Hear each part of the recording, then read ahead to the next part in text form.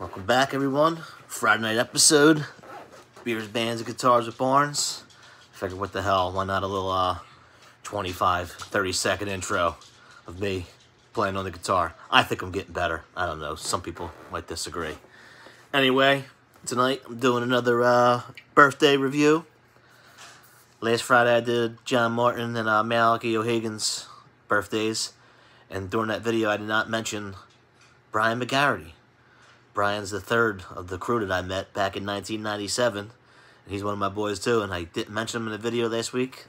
Probably because I was so concentrated on doing the John mail, or Mail John, that I just forgot. I don't script these things, as you can probably tell. I probably should start writing stuff down. But anyway, forgot to mention him, so I told him I'll do a review for him. He asked me to get St. Pauli's and Heineken Zero. I couldn't find it, so it's not going to happen tonight. But I am going to review Yuengling's new Raging Eagle. It's a beer made with a mango flavor. Yuengling, I guess, just put this out.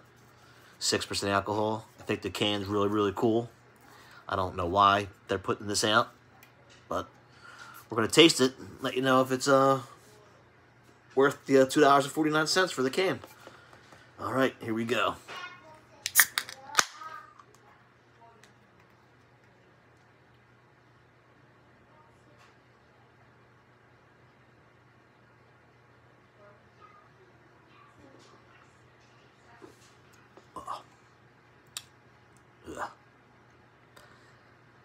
Nasty.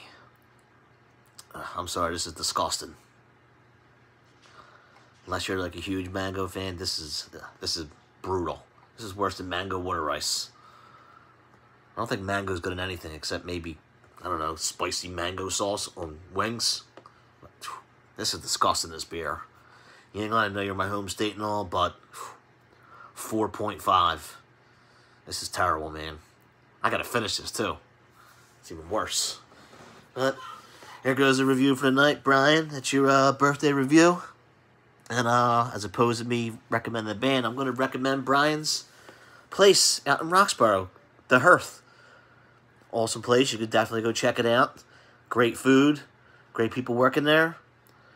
I don't know if you're allowed to eat in there yet. I think it might be up to the 50 to 75% in Philadelphia. Check out their website. I'm sure it'll let you know. But go check it out, The Hearth. Again, Brian, happy birthday.